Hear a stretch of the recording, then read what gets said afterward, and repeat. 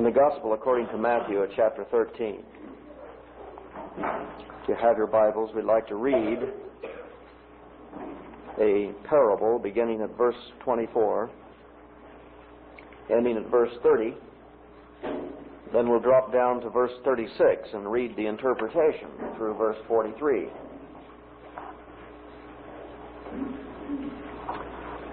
Another parable put he forth unto them, saying, The kingdom of heaven is likened unto a man which sowed good seed in his field.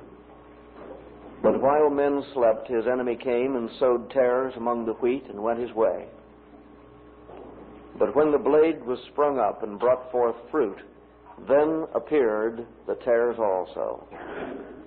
So the servants of the householder came and said unto him, Sir, didst not thou sow good seed in thy field? From whence then hath it tares? He said unto them, An enemy hath done this. The servants said unto him, Wilt thou then that we go and gather them up? But he said, Nay, lest while ye gather up the tares, ye root up also the wheat with them. Let both grow together until the harvest. And in the time of harvest I will say to the reapers, Gather ye together first the tares, and bind them in bundles to burn them, but gather the wheat into my barn. Verse 36 says, Then Jesus sent the multitude away, and went into the house, and his disciples came unto him, saying, Declare unto us the parable of the tares of the field. He answered and said unto them, He that soweth the good seed is the Son of Man. The field is the world. The good seed are the children of the kingdom, but the tares are the children of the wicked one. The enemy that sowed them is the devil. The harvest is the end of the world. The reapers are the angels. As therefore the tares are gathered and burned in the fire, so shall it be in the end of the world.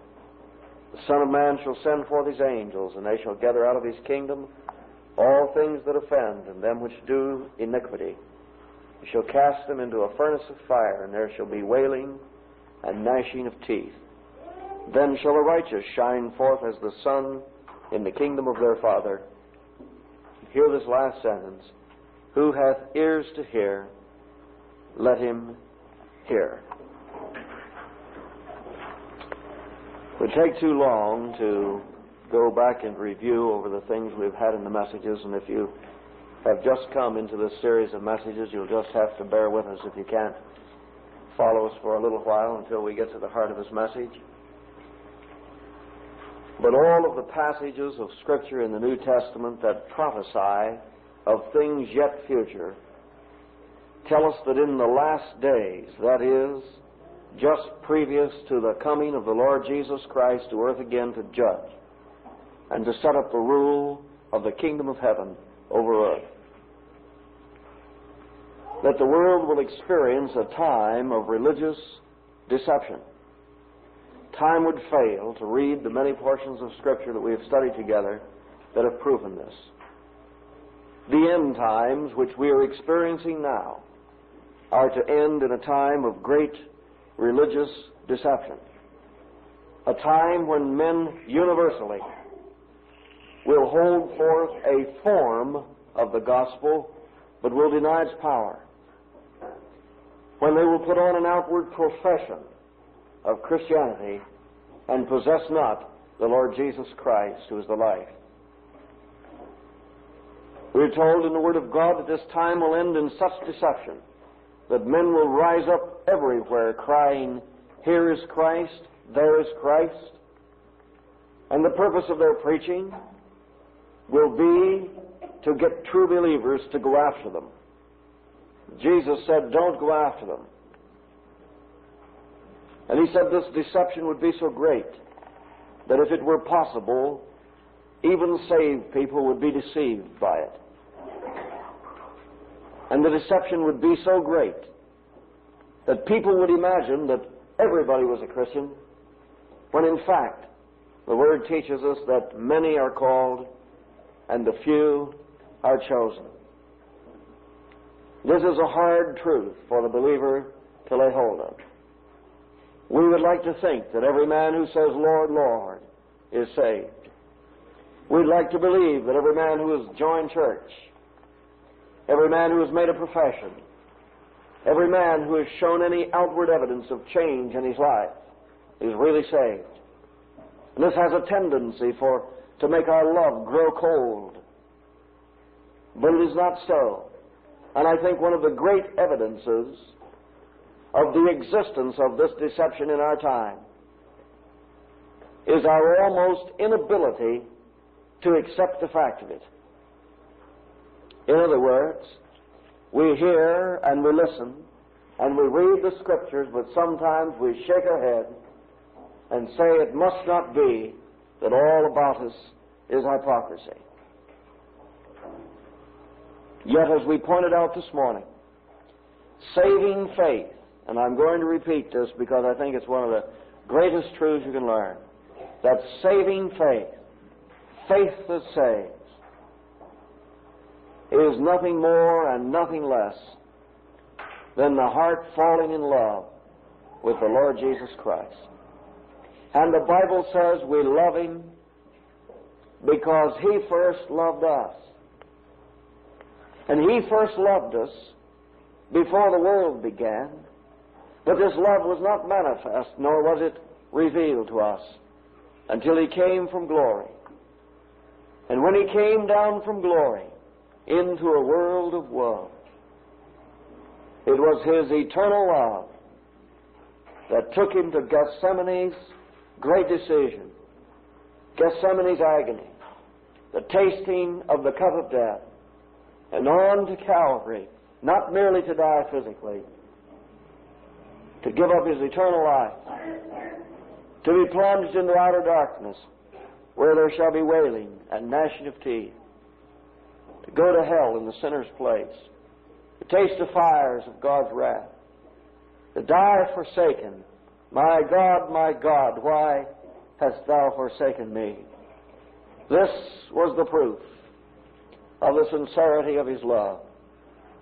And having loved His own, He loved them unto the end, from the highest heights to the deepest depths, from the pinnacles of glory to the depths of hell. This eternal love of the Lord Jesus Christ carried Him. And in this, His love was proven. And the way men get saved is to see their need of a Savior. They come to the conviction of sin, realize that they're lost, doomed, and Christless, and damned, and realize that if a just God gave them what they deserved, they would spend eternity in hell.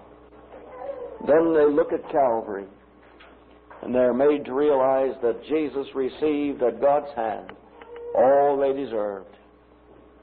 And seeing this great eternal love, their hearts are given over to Him in the response of love. And you can go through the New Testament, and whatever word is used to explain what happens in a man's heart when he's saved, call it faith, call it believe, call it trust, say it's receive, accept, repent, whatever you want to use, I think you'll find that every one of those words are resident and find their fulfillment in love. You can't love without trusting, and you can't love without believing, and you can't love without committing, and you can't love without receiving that one you love. You can't love and hold back the heart or its emotions. And when sinners get saved, they fall in love with Jesus. And it is that love for Jesus that keeps them saved, keeps calling them back, keeps drawing them close, keeps them walking with Him. They cannot stand His look when He looks at them as He did to Peter and holds forth His wounded hands and says, Peter, lovest thou me? The saved man must bury his head in shame and cry, Lord, thou knowest that I love thee.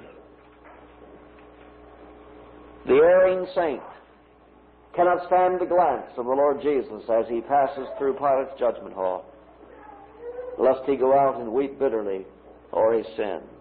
This is the fruit of love.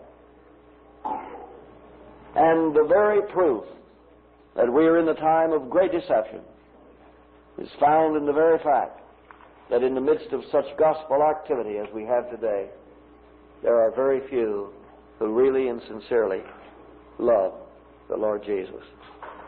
They love church, they love program, they love activity, they love profession, they love their works, but very few who really love the Lord Jesus, and whose delight and pleasure is to just simply speak of Him. Not His things, not His possessions, just He Himself. And I think the real believer is manifest in the various believers of the Bible. And I like that one facet of the believer's heart that's made plain in Mary Magdalene, who cried, "They've taken away my Lord, and I know not where they have laid Him." It was He Himself she wanted, Jesus that she loved. And again, the believer's heart is seen in the woman who dashed in out of the night and broke her alabaster box at the precious feet of Jesus. She didn't care what the Pharisees thought of her. She wasn't interested in the Pharisees' doctrine, wasn't interested in joining the church, wasn't interested in what the town thought. She didn't care anything about whether it was proper or not to do what she did. Driven by the fires of love, reason overruled by the passion of her heart, she did what was unorthodox and what religion scoffed at and condemned her for. She lay down at the feet of Jesus and professed her love for Him. This is real saving faith, the heart falling in love with Jesus. And again I repeat it because it's worthy of repetition. Salvation is a personal thing, something that takes place in the heart between the sinner and the Lord Jesus Christ. If I never get to this parable, may I ask you, have you fallen in love with Jesus? Remember the little maiden in the Song of Solomon who ran out into the street looking for her beloved, down into the streets of Jerusalem in the night hour, crying out, "Have you seen my beloved?" One of them stopped her and said, "What's your beloved above another? What makes him so great?" She stopped there on the street and began to tell the glories and the beauty of her beloved. This, brethren, is real witnessing. Has nothing to do with doctrine. Has nothing to do with creed. Has nothing to do with position. It's the heart telling about one they love. Have you fallen in love with Jesus? Is He your beloved? This is saving faith. And I believe it's a rare commodity in these closing days, don't you? Now let's go back to the parable. I like to think of the setting sometime. I sat down and I tried to just imagine the context of this parable. We miss a lot by not putting ourselves in the place of those who hurt Him. We read the Bible from a detached point of view too often. We need to get right in the shoes of those people who heard Him speak these words and react as they might have reacted and think like they might have thought to understand what the Lord Jesus was trying to say to them. These are parables. He spoke often in parables to the multitude. He had a purpose in that. A parable is a story, a make-up story, a fictional story. It's just an allegory. He tells a story, but in this story He couches divine truth. He hides the facts of eternal truth in the story. Then He says, "Let those who have an ear to hear it." That is, if the heart is open, the Holy Spirit will reveal the meaning to you. And if the heart is not open, what the ears have heard will be unintelligible. And be careful when you hear the Word of God preached in the power of the Holy Spirit that you don't reveal what's really in your heart by saying, "I couldn't understand it." Because when you say, "I can't understand it," you've only confessed that your heart was closed to believe it. And divine truth in the parables was so hidden, so that those whose hearts were closed against him would find nothing of interest, but those whose hearts were open would enter fully into the blessed truth of the story. The story starts out, the context is this. A great multitude had come to hear him teach. Since it's spring, I like to imagine that it might have been spring on the day that he preached this. Now, why would I say it might be spring? Speculation. Not altogether. He teaches a parable about a sower who sowed his field. And when do sowers sow their field? Well, most of the crops are sown in the spring. And I like to think it might have been spring because the multitudes were outside. And they pressed upon him, and he went down to the shore of the Sea of Tiberias. And I see him going, and I hear the crowd pressing him. Master, teach us. Will you give us something today? What do you have for us? Talk to us about the things of God. The multitude was so great that he stepped into a little boat down at the seashore. And the little boat was cast off from shore, and it became his pulpit. And the multitude sat down on the seashore, or stood, whichever was convenient, and he began to speak to them. And somehow or another, I like to think that off in the distance, perhaps from a place that no eye could see but him, he saw a sower sowing his field. Perhaps yonder, behind the crowd, up against the hill, was the farmer. He'd gone to a freshly plowed field. And here he walks about his field, scattering the seed.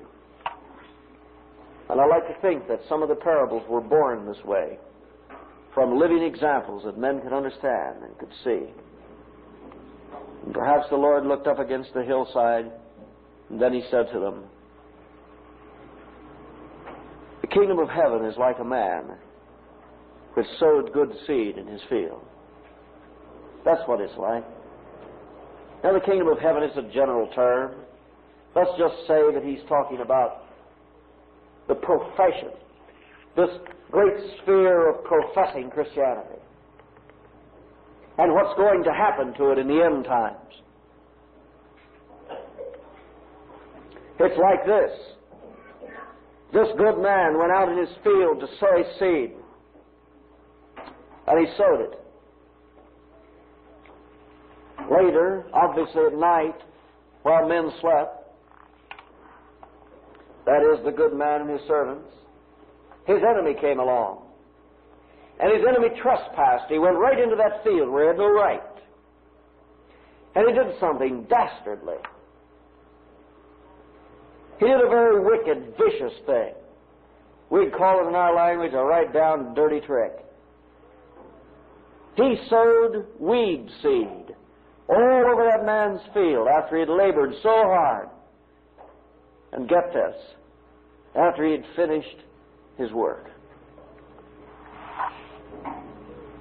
This wicked enemy came in and he sowed seed all over it. And the seed was called tares. Darnel, or darnel is the word. And the rabbis used to call it bastard wheat, because it looked like wheat, professed to be wheat, but wasn't wheat at all. They called it degenerate wheat, wicked wheat. And he sowed this all over the field. Nobody knew about it.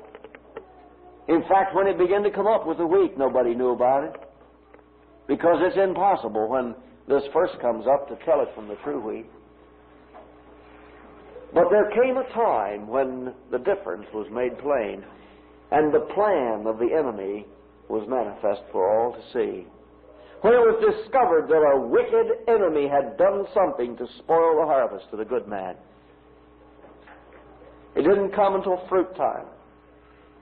But at fruit time, the tares were made manifest. The servants looked out upon the field, and what they had thought was all wheat turned out to be some wheat and some tares. And they were frustrated and perplexed, and they ran back to the good man. And they said, Lord, I thought you sowed good wheat in that field. He said, I did. Well, then where did the tares come from? And the good man seemed to know all about it. And he said, an enemy hath done this. And they said immediately, well, we'll go out and we'll root up all these tares. And he said, no, leave them stand together. And I like this phrase, until harvest time. Oh, brethren, there's a harvest time coming. There's a harvest time coming when the servants will rejoice. For the good man has angels, the reapers, and they will come. And the reapers alone know the tares from the wheat. And they will go through his field, and they will separate the wheat from the chaff and from the tares. And they will take the tares and they will bind them in bundles in the last days, in the end of the age, the Greek says. But the wheat, all the wheat is going to be gathered up into the good man's barn. Isn't that a wonderful story? Now, there's something interesting about this story. Lots of things, of course.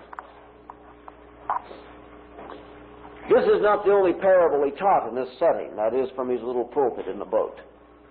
He taught some other parables. But after the multitude had gone away and they'd gone back into the house, the disciples came to him. This is in verse 36. And out of all that he taught, there was something that interested them and something that stayed with them. They couldn't understand this story of the tares. And privately they said to him, Lord, declare unto us the parable of the tares. And I thank God that any honest believer that doesn't understand the Word of God, if he's willing to receive it and believe it, he can simply go to the Lord Jesus and say, Lord, I heard what you said, and I want to receive it, but I don't understand it. Make it plain to me. He will. For he said, write down. And he said, well, it's very simple. And this is the part I like, because nobody has to guess what this parable means. And nobody has to speculate what it means. And not a man, woman, boy, or girl can leave this building tonight and say, that's his interpretation of the parable. It is not my interpretation. It is the interpretation of the Lord Jesus Christ. This is what he said that story meant. He said the field of the good man was the world. You know there's different words in the Greek for world. This one happens to be the word which means mankind, the human race. And this good man, he said, was the Son of Man. Who is the Son of Man? Jesus. Jesus was a good man. What a good man he was. And what a good man he is. And this good man came into the field, into the race, to do a work. And he did his work. It was finished when he sowed the seed and left the field again and went back to his Father's house in glory. The seed was not the gospel. He said the seed was the children of the kingdom. They were saved people. When he went back to glory, let me tell you, the first fruits of that harvest had already been reaped. He had finished his work, sowed the seed of men and women who had been brought into a saving relationship with his Father through his finished work. And he said that bad man, that evil man, that enemy was the devil. And the devil went right out behind him after he'd finished his work and went out in the human race. And he sowed tares. And he said the tares were children of that wicked one, children of the devil. Now, brethren, let us examine this parable. First, I want to say this about the field.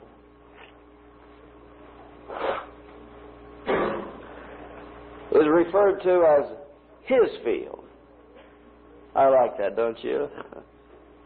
Do you know who the human race belongs to? Belongs to Jesus. He bought them with His own blood. In John 12, when He talked about going to the cross, He said that if He was lifted up, that He would draw all men unto Himself. And He spoke of His death. The human race was twice His, like the little boy with his boat. Once because He made them, twice because He bought them. It was His field. He had every right to go out into that field. And He had every right to do what He did, and He did it in the hopes of a harvest. He did it against the day when with joy He'd bring His sheaves into His barn. This is a picture in the Scriptures, given again in Psalm 124, of the day when the precious souls for whom Christ died, who received Him as their Savior, are going to be gathered into that eternal barn, that place of safety, that place of refuge in His Father's house. And oh, what a day it will be for the sower, the good man who went out into the field and by the sweat of his face and the hope of the future, he did a work that one day will bring him a blessed return upon his labors.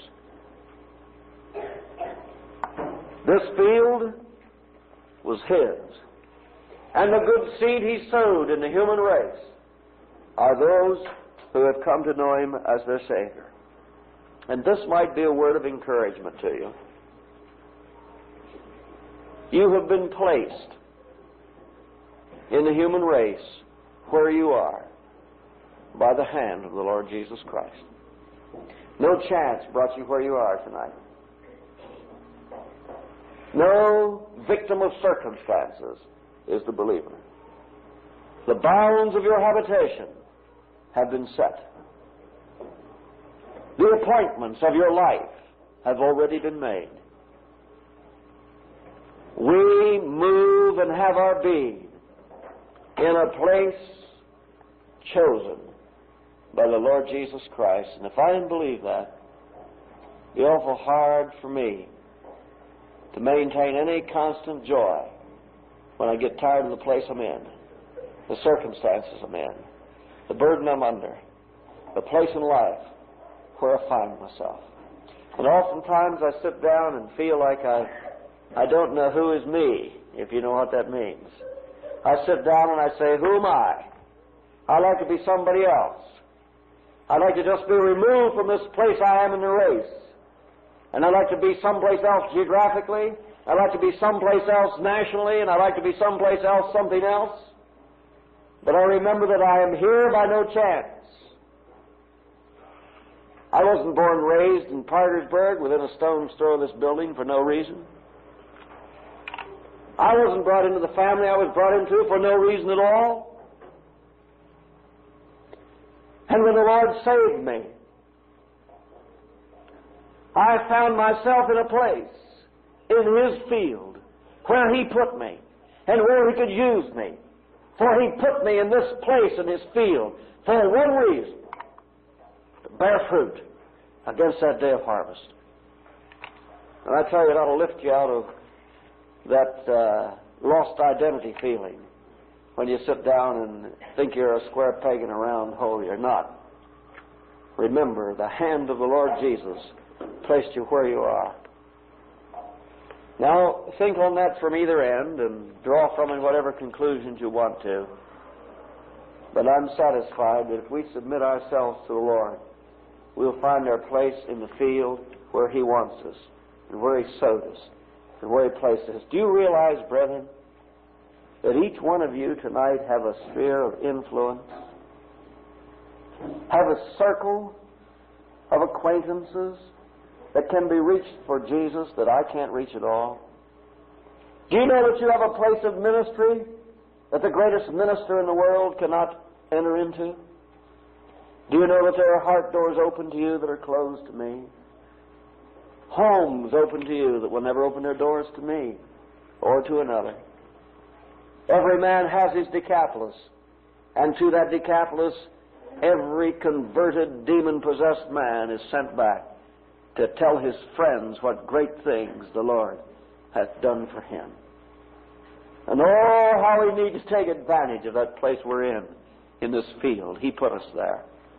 I find no fault with what He does. You men who work in the plants, I know it must be hard. And you must get discouraged. And you must feel like life is awful futile.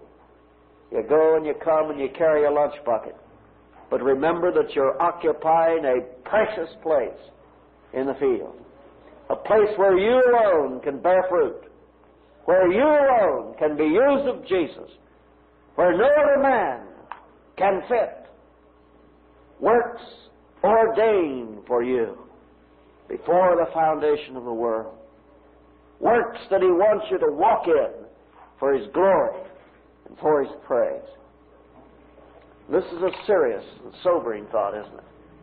And it can cause the very droll and drab circumstances of our life to take on a new glory when we realize that, like I heard in a poem 18 years ago, just a few weeks after I was saved,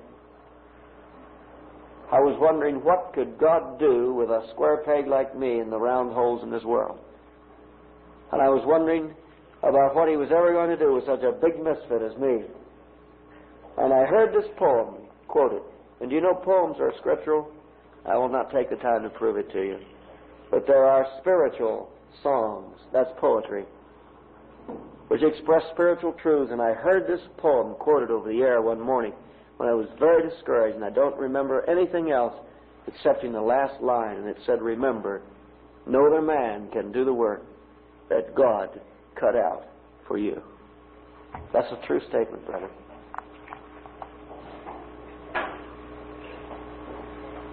From the hand of the Lord Jesus, we have fallen into this place. Let us make the most of it. Let us work in this corner of the field while it is yet day. The night will come when we cannot work, and the harvest will come when we cannot bear any more fruit. Let us then be faithful where God has put us, always abounding, steadfast in the work of the Lord, knowing that our labors are not in vain in the Lord. They are not. The Lord of the harvest placed us here, and the Lord of the harvest knows all about our place here. And brethren, what we need is not a change of circumstances. We need a change of heart. It isn't a geographical change that we need when we get in the doldrums. It's a spiritual change. We need to get our eyes off ourselves, off our circumstances, and onto Him who placed us here. Know that the circumstances are of His own blessed making. All right? The field was His. He put the seed in the field as it pleased Him. Did you ever sow a field? If you did, you can't argue with the fact that He put the seed where He wanted it, can you? When you see a bare spot and you're sowing a field, what do? Run over and give it a shot. You know where that seed's going and where you want it. And He sowed His field the same way. And He placed His seed right where He wanted it, put it in the ground right where it pleased Him, went to the house when His work was finished, sat down at His Father's right hand, and is waiting for you to bear fruit where He planted you, waiting against that day of harvest. Now, is that all He wants you to do? Yep. Just bear fruit. That's all. And then more fruit. And then much fruit. For this is the joy of the farmer, to see the rich increase of his seed. What has He given you to do? Nothing but bear fruit. What is it to bear fruit? Bear the fruit of His life, fruit of the Spirit. Just do what comes naturally to seed. Bear the fruit of the life that it has. And that life is the Lord Jesus Christ. Let's talk about the enemy. The enemy was Satan. What about Satan? Well, he works at night. He's called the prince of the power of the air, but he's also the prince of darkness. He works at night while men sleep. He's tricky and he's cunning. He's deceitful, and he's wicked. And only the devil could think of such a dastardly thing to do as this man thought of. And there is something else about this enemy that you need to know. He went into the Lord's field where he had no business to go. The devil is a squatter. And he's working a field that doesn't belong to him. And his purpose is not to have a harvest for himself, but to spoil the harvest the good man wanted for himself. And there's something else that's said here about the devil. He's not the enemy of the Christian. Did you know that? He's the enemy of Jesus. His enemy came. The devil wasn't mad at the wheat. The devil was mad at the good man. The devil didn't set himself against the wheat. He set himself against the good man. And we get egotistical when we think that we're so important that the devil devotes all his time to us. The devil doesn't feel anything for you. He couldn't care less what happens to you. You are nothing to him. You are a speck of dust. He is the enemy of Jesus. And wherever Jesus is manifest, he'll work on that man. He'll work on that woman, that boy, that girl. Wherever Jesus sows his good seed, he'll get in there and sow his bad seed. He'll do anything he can to aggravate the Lord Jesus Christ. He hates him. This is a personal matter between Satan and the Son of God. And the devil wants one thing. He wants to spoil the joy of harvest time. Can't do it. Thank God for the reapers, like the old cavalry that always comes about the time the good guys are getting it from the Indians. The reapers are going to come one of these days, just when it looks like the good man's field has been taken over by the bad man's trickery. The reapers will appear. And these reapers, oh, what power they have. They know the tares from the wheat. And they go through that field, why, like a bunch of locusts. And the tares are bound in bundles, and they're set aside in the wheat. Every precious stock of that wheat is gathered up and carried into the barn of the good man. I like the way the story ends. The good guy wins, and the bad guy gets what's coming to him. Now, let us go on. Talk about the tares. Tares are said to be children of the wicked one, unsaved. And I think, if I'm not mistaken, that when the Bible speaks of a child of the devil, I think it means more than just a plain unsaved person. Because I find that Jesus only used it when he described the religious hypocrite. The Pharisee, who drew nigh with his mouth and with his lips, and his heart was far from God. He said, "Ye are of your children, the devil." And here he speaks of the tare, the hypocrite, the phony counterfeit wheat that stands in the field with the wheat and pretends to be wheat, and passes himself off as wheat to all who observe the field. He is said by the Lord Jesus to be the child of the wicked one. Because I want to tell you something. The devil's method is deceit. It's trickery. It's cunningness. And you'll have to confess that the devil never conceived anything more effective than the counterfeit Christian. He never conceived anything as effective as the tares sowed among the wheat, who pass themselves off as true believers in the Lord Jesus Christ, and whose real nature can only be discerned by the reapers at harvest time. Now, hear this. While men slept, his enemy came, verse 25, and sowed tares. Where did he sow them? Among the wheat. Now, if the tares had been sowed along the side of the road, no one would have ever thought them to be wheat. But when they were placed in the wheat field, they were readily accepted as wheat. You see, a hypocrite can't be a hypocrite unless he's in the realm of professing Christianity. There are no hypocrites outside professing Christianity. The man who doesn't profess to be a Christian, though he's wicked and ungodly, could never be called a hypocrite. Never could he be referred to as a terror. He's not pretending to be anything but what he is, and that's ungodly and wicked. But what about the man or the woman who stands with the wheat, stays in the wheat field, looks like the wheat, talks like the wheat, acts like the wheat, lives like the wheat, is nourished on the same nourishment the wheat is nourished on, goes through all the motions that the wheat go through, and down deep in his heart is a bastard son of God, degenerate and unregenerate, unsaved and lost, posing as a Christian. For he thinks Christianity is something you put on outwardly, like a suit of clothes, and take off at will. That Christianity is more than that. Salvation is something that's put on within. It's a transformation. It's a change in the nature, a change in the very heart of a man.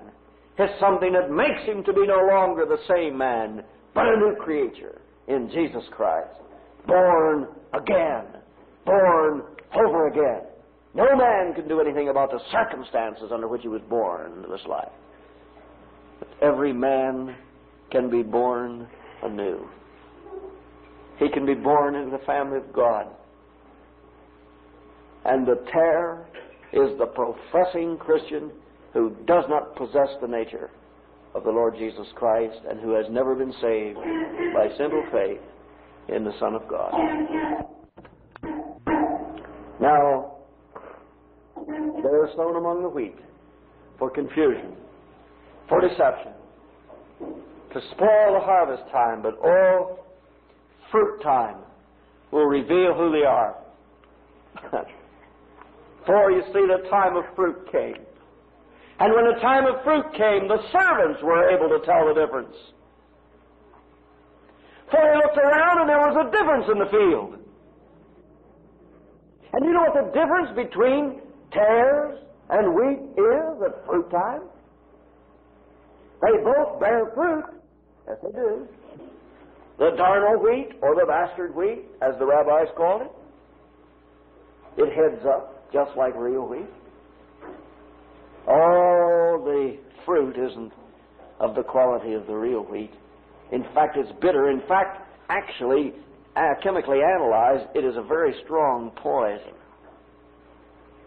And birds eat it, and some of them get dizzy and drunk, and some of them die from eating that wheat. It's food for thought, isn't it? And another difference is not only in the taste of the fruit, which is bitter and is poisonous. So much so that if there are tares in a wheat field, the old-timers in the eastern, over in the east, used to go through the wheat almost grain by grain, picking out the tiny black grains of the tares, for fear that they would poison the true grain, cause even their bread for their table, to cause them to be ill. But another big difference, when the field grew to maturity and fruit time came, the true wheat, laden down with fruit, bowed its head. Did you ever see a wheat field ready for the harvest, and every head bowed? There was a brokenness, a humility, a bowing down of the true wheat, but the tare stands erect, with his head up tall, full of fruit and glad of it and proud of it. Little does he know that all his fruit is bitter and poison. Another way of saying all his righteousness is as filthy rags. But he stands up proud of his works, proud of his fruit, And that's the way the servant knows the difference between the tare and the wheat. He looks out into the field of mankind, and every time he sees a man boasting in himself, proud of his works, glorying in his fruit, he knows he's a tare. For the wheat realize that if they have borne any fruit, it is only the blessed sower who is to be praised and thanked. And their heads are bowed in humility to him. And we hear from the mouth of the wheat such words as came from Paul, God forbid that I should glory save in the cross of our Lord Jesus Christ. And believe me, brethren, when a man has professed to be saved, we watch him long enough, and fruit time comes. And before long he betrays himself, and even the servants begin to see. And the servants, when they saw it, oh, I know how they felt. First, this surge of emotion over their heart, frustration. We look out and suddenly we see those who profess to be Christians. And they're proud and erect and exalting themselves, boasting in their works, unbound. And oh, I believe this with all my heart. If a man's really saved, the Lord has to deal with him. And there has to be some brokenness in his life. Doesn't there? There has to be some crushing. There has to be some casting down. There has to be something of what John the Baptist said, I must decrease and he must increase. There has to be something of Christ having the preeminence in his life. Sooner or later, God will get his way. He may break him physically. He may break him under the mental pressures of this life. He may break him under adversity and tragedy, but break him he will. And in fruit time, he shows the effect of that brokenness. And there is a bowing before the sower and a joyful looking down, lest he take any glory from the Blessed One to whom it all belongs. And I know what those servants experienced. They were frustrated when they looked out and saw people that they thought were saved, manifesting the fruit of an unregenerate heart. And they did what every servant does when he sees such a spectacle.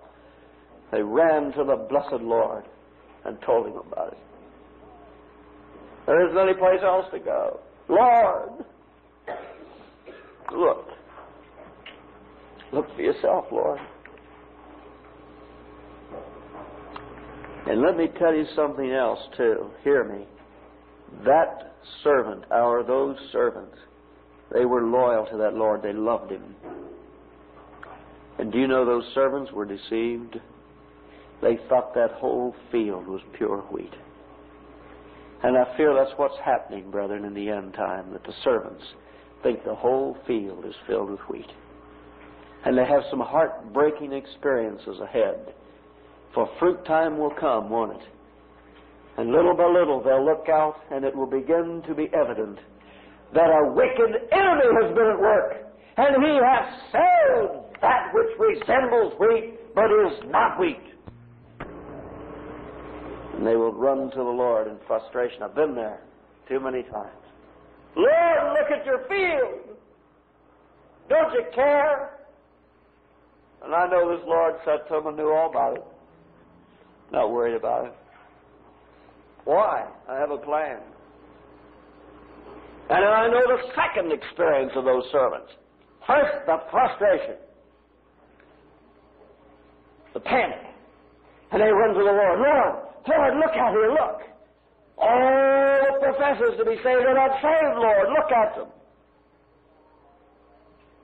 And the second reaction was, when he said an enemy did this, was a burning jealousy in their heart for their Lord. And they said, we'll go out if you say so, and we'll tear them up with the roots. And that's where all these self-commissioned, self-appointed uprooters come from. They're fighting the National Council. They're fighting the World Council. They're fighting the communists. Lord didn't commission anybody to uproot the tares. Do you believe that? Let them stand together till harvest time. Oh, brethren, harvest time is coming. I'm so thankful for harvest time. And you know, it isn't my harvest. It's His. And believe you me, if a good man don't care about the tares standing in his field until them, I'm sure I don't either. And I'm not going to lose any sleep over the tares. I'm going to let them stand right there together with the believer. Because I'm sure of this. I don't know enough to go rooting through my Lord's harvest field like a hog with a ring in his nose. I know one thing I'm to do. Stand where He's put me, bear fruit, and leave the tares to Him. And you know, sometimes I get to thinking about this fight communism, fight national council, fight world council, and I used to be afflicted with it, and I thank God I've been healed of that festering disease, because it'll eat the heart, the joy, and the peace of the believer right out of him. Do you know that? Turn him to bitterness. Turn him into a accusing, bitter, spiritual district attorney. And I thank God He opened my eyes to see what a negative, loveless career it really was. And I get frustrated every time I think about it. The same man who's fighting communism from a spiritual standpoint and says, let all us Christians band together and keep communism from taking over America. That same man, when he preaches on the prophecy, will preach about the inevitable fall to world communism predicted in the Bible. So he finds himself fighting against God. Here he is working tooth and nail to keep the Antichrist from coming. But the Antichrist can't come until the church is taken away to be with Jesus. So I say let him come. The sooner the better. It's not my harvest field. It's my Lord's. If He don't care about the tares, I don't care about them. If He wants them to stand, I say let them stand. My business is to stay where He put me in this field of mankind and do what comes naturally to any believer. Yield myself to the blessed life I have within and bear what fruit I can against that day when the dear Lord who sowed me here will come in harvest time. Oh, what a day it will be in harvest time. Harvest time. Oh, it's the first reaction. Notice carefully their question, verse 28. Wilt thou then that we go and gather them up? And if you'll let me just paraphrase this because I'm putting it into plain English, they're asking Jesus this, is it your will? Is it your will that we be commissioned of thee to uproot the tares? Shall we go out and give ourselves to separating the tares from the wheat? That is, rooting them up out of the field and exposing them? I get a little sick and tired of these two-before preachers run around all the United States with a briefcase, patting it gleefully and saying, as I heard one preacher say, I got enough evidence in here to put the finger on that big preacher down at the Methodist Church. Brother, he's got a ministry Christ never gave him, and a ministry he can't find in the Word of God. He has one responsibility. Stand where He is and bear fruit for Jesus and leave those tares alone. Do you know why we're supposed to leave them alone? Because if you root those tares up, you may know who they are. You don't have to sleep with them. You don't have to eat with them. You don't have to have anything to do with them. In fact, ignore them is exactly what Jesus said to do with them. As far as I'm concerned, I don't even know who they are and what they are, and I couldn't care less. This I know. You go to rooting the tares up, you're going to hurt the wheat. You can't help but hurt the wheat. You can't help but hurt them. Why? One thing, the nature of tares is to sink down their roots, and those roots entwine with the roots of the wheat. You go to ripping up a tare, and you'll disturb the roots of a wheat. And you do that, and he won't bear fruit like he ought to. And do you know that I can look around in fundamentalism, and I can see lots of my brothers in Christ that I know are true wheat, and they're withering up. Their roots have been all disturbed, and you know what's disturbed them? They've disturbed their own roots by ripping up every tare they come into contact with. Seen it happen. Saw it happening in my own heart. It was a spiritual pride. It was that everlasting fleshly desire to prove somebody wrong and me right. You go to rooting up the tares, and believe you me, you're going to get all shook up yourself. Do you believe that? Yes, you will. You can't help it. Just be constantly shaken up. And my, oh my, sheep shouldn't have anything on their minds but just grazing in deep green pasture and drinking in still waters and loving the shepherd. Do you know that? This is his business. He knows where they are. He knows what they are. He knows who they are. One of these days he's going to send his angels, reapers. He's going to say, go into my field and you gather my wheat out of that field. You know who they are. You've seen their blessed names on my book of life. Now you go get them, every single one. And they're going to separate the wheat from the tares. Let them stand, he said. Let them stand. And let them stand together. Now, there's two things I have to tell you before I quit. I have to read verse 30. Let both grow together until the harvest. And in the time of harvest, I will say to the reapers, gather ye together first the tares and bind them in bundles to burn them, but gather the wheat into my barn. Now, I don't know what this means. And we are not to conclude anything that is not definitely revealed. So don't conclude that these two events take place at the same time. He may bind the tares in bundles 1,000 years before he burns them. Because there is one thing first. After they're bound, he wants to gather wheat into his barn. He'll take care of the tares in due season. Wheat is upmost in his mind. But do you know, I'll just throw this out to you. It's something that's been occurring to me in regards to this verse. I think it is prophetically being fulfilled right now.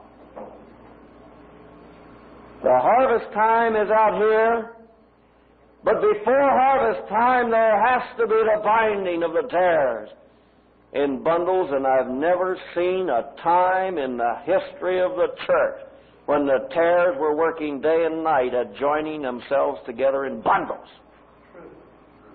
Think it over. Think it over. Aren't they? Worst joining age the world's ever known anything about. Every Tom, Dick, and Harry out peddling his own particular kind of bundle. Join my bundle. And you know the funny part? Funny, as my English teacher used to say, not funny, ha ha, funny, peculiar. Do you know the peculiar thing about it? All the bundles go under the same furnace. All the bundles go into the same furnace. Isn't that what it says here?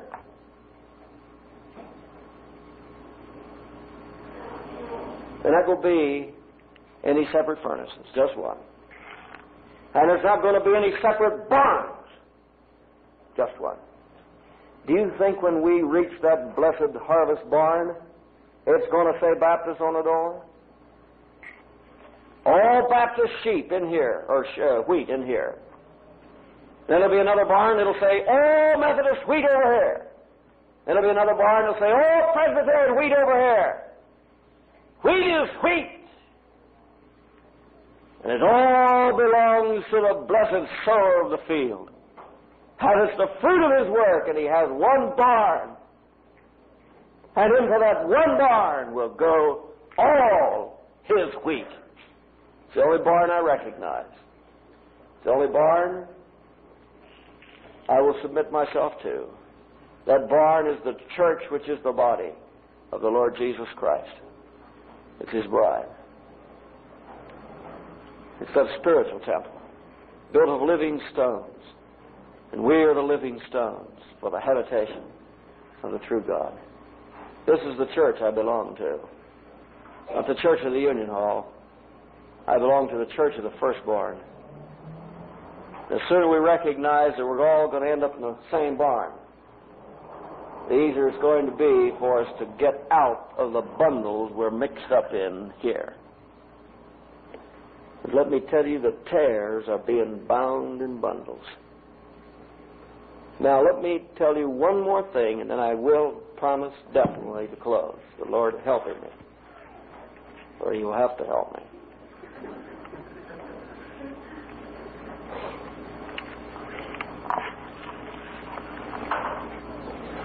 Again, a parable should not be carried beyond the dear Lord's intention. His intention in this parable was to show one simple truth, that the false and the true will always be thrown together in this world. That the unsaved professing Christians will always clutter up the fellowship of real Christians. And that we'll be all entangled, and our roots do get entangled, don't they? Our family roots. We are entangled with these tares. You can't go around root them up without hurting yourself. You can't. Let them stand. You just stand where you are and bear your fruit. Leave it till the blessed harvest Lord comes, and He'll do the rooting up. And the burning won't be you. And this is the intention of the parable, to show the situation in professing Christianity down to the end times. Now I'm going to tell you something that won't fit the parable, but it fits the Word of God. There is something the spiritual tares can experience that those real tares in that field will never experience. Those real tares will be tares forever. But the spiritual tares can be transformed into wheat. I'm not going to take the time to read them to you. Passage after passage, I looked the Word up. I found passages of assurance that many of God's people today were once tares. The same word translated iniquity, which describes their sin of hypocrisy, is the same word translated transgressor when it says our blessed Lord was numbered with the transgressors. What happened to Him at Calvary? He took the sin of iniquity, that religious hypocrisy that professes and does not possess. He died for that sin too. You, Titus, the 3rd chapter tells us, were sometimes disobedient and lawless, iniquity workers. And you look back over the history of all of us, and at one time we were the biggest tares in the Lord's field. Weren't we? Weren't we? Come on, confess it. We stood proud and erect, and we boasted in our darnel wheat, and we poisoned everyone who partook of our fruit. And our roots were tangled up with the roots of true believers, and we were sown in our various places in this race by the devil to destroy and to disrupt. What happened? The blessed Lord did something that farmer can't do. Came along and turned us into wheat. Isn't that a wonderful ending to that story? I was once disobedient.